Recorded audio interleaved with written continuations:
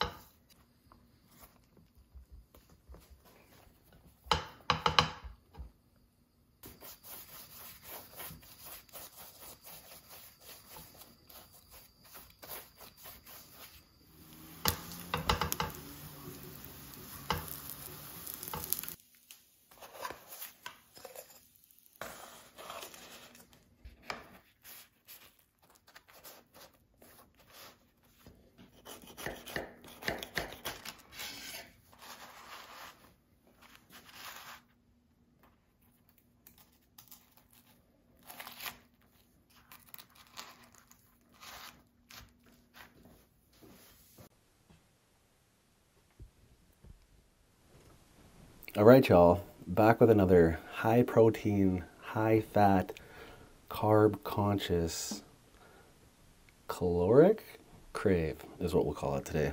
But really, the Parmesan crusted bacon wraps, essentially, with my little mustard, mayo, horseradish sauce. And I know what you guys are thinking already. I know, you're thinking, those aren't saucy enough. You know I came equipped. I always come ready to spoon some on, okay? We know this. Anyways, these I think are going to be pretty banger. Just for you know, viewership's sake, I think I'm just going to bring them down a level, but we always need a little bit of height for the thumbnail. But I'm going to start with this one right here.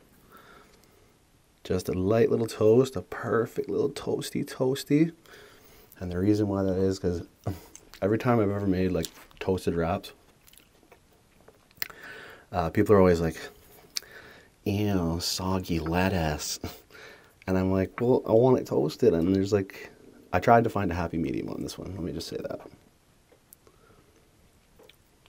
It's not like super toasty or soggy. I think I hit it perfect on the head, to be honest with you.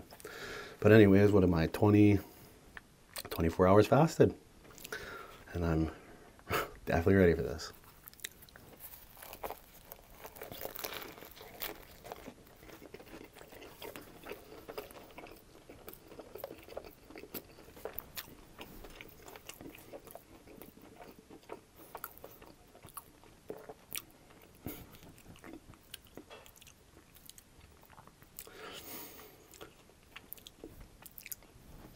Oh man, it's so good. I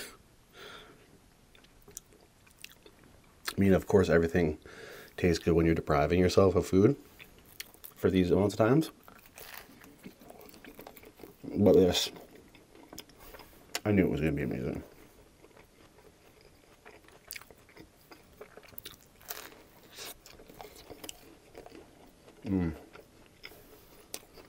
That crispy parm. I do have to tell you guys this. I know that the timer said 25 minutes. I pulled them out at like 13, 14. Do not put them in for 25. You'll come out burnt.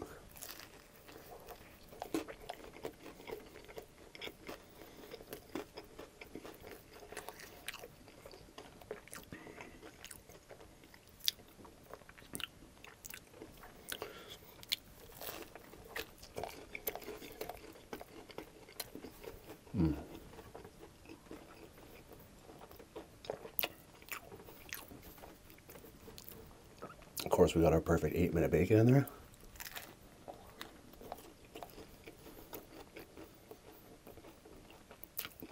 And that's all good.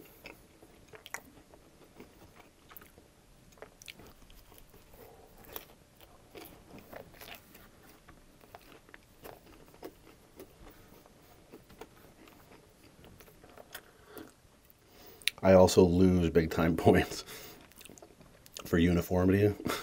One is like deformity. This one, the more wide one. The other one was more long and tubular. Tubular, brat. Either way, still tastes good. Bye for you.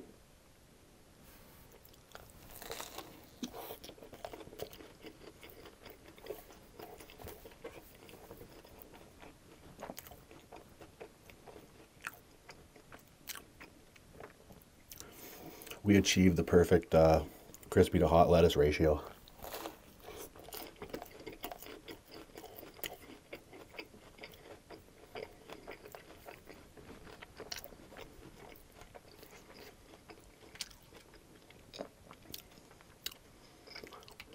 And that horseradish, giving it a zing.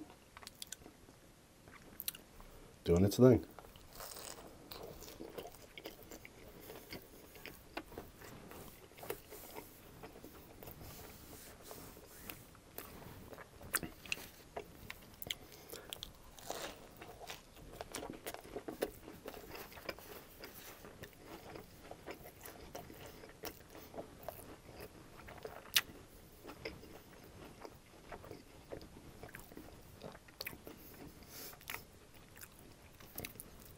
Perfect.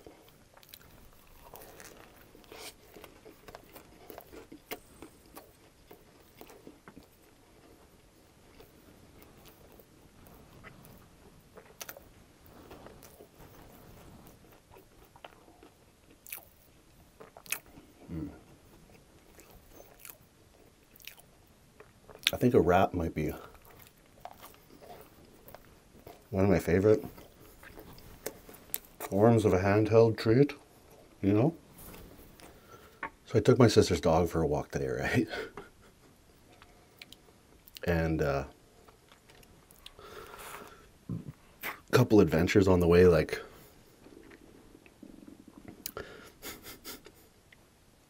It's crazy how dogs behind other fences have like dog dar from like half a block away. They can already smell another dog coming. So they're just losing their collars. Flipping out. Get to the fence. They had like the doggy square cut out. And there's like this other beefy golden lab just shoves its face like right through the square.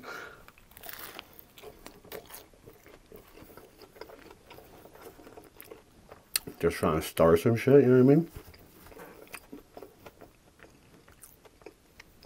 And then that one had its homie, the sidekick, a German Shepherd. And this German Shepherd's just like I could see just it's like its eyes and its ears over the fence.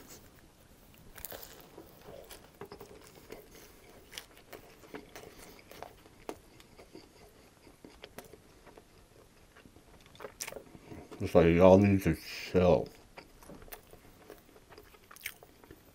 Relax.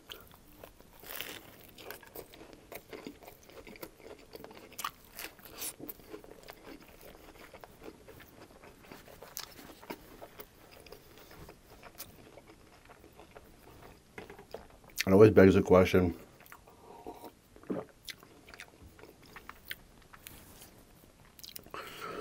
what would happen if somehow they like boinged over the fence? Like, do they have attitude because they know they're behind a fence? And once they get over the fence, maybe they'll be more chill?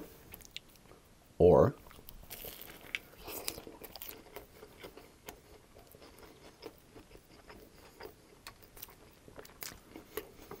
am I going to have to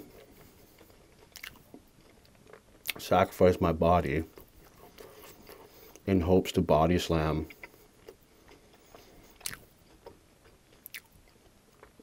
a German Shepherd? I don't know.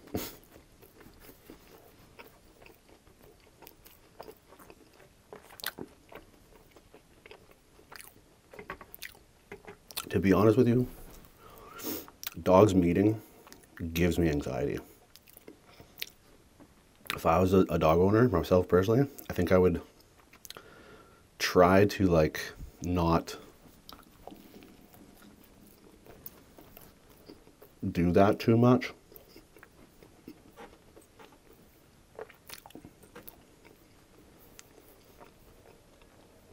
I know it's probably good to socialize them, but at the same time, it's like, it always just seems so risky. Because they always do the, and you could tell they're like, do I fucking hate you? Or do I like, is it gonna be like, or is it just like,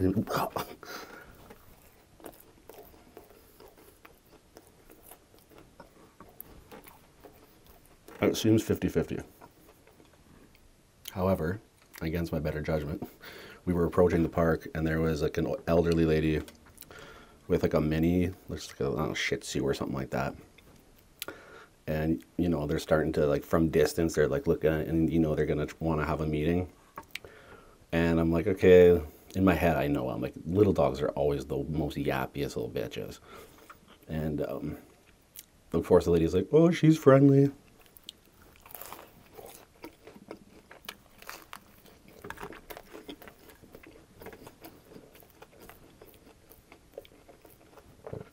I'm like, so is she. She's just got a big mouth on her.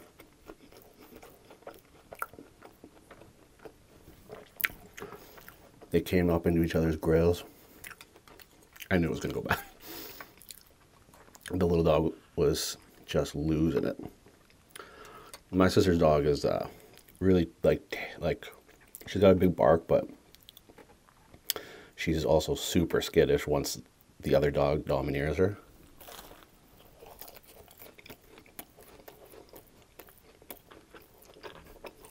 She presents to live that life, but does not live that life, in fact.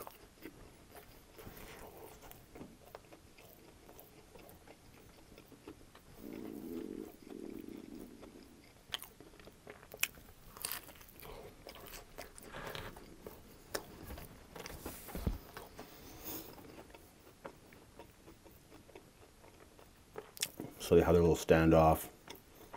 We agreed to disagree on the vibes. And went our separate ways.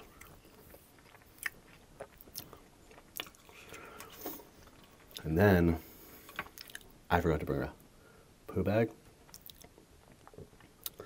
So the whole time we were walking, that was causing me anxiety. I'm like, please don't drop a plop.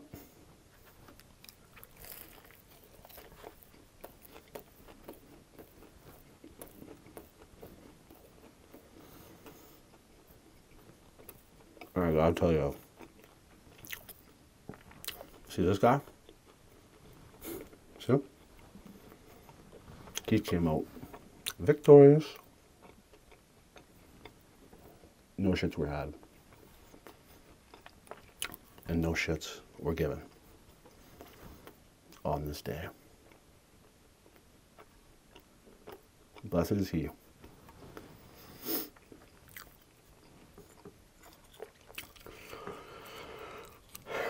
So yeah, one of my adventures today, amongst others, that one being the most interesting. Taking my sister's dog for a walk.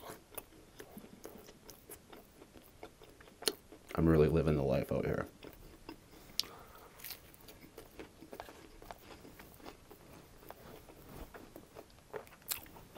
What?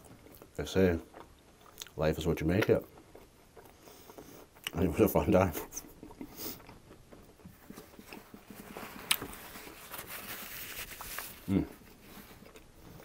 Just like this was. Perfect meal.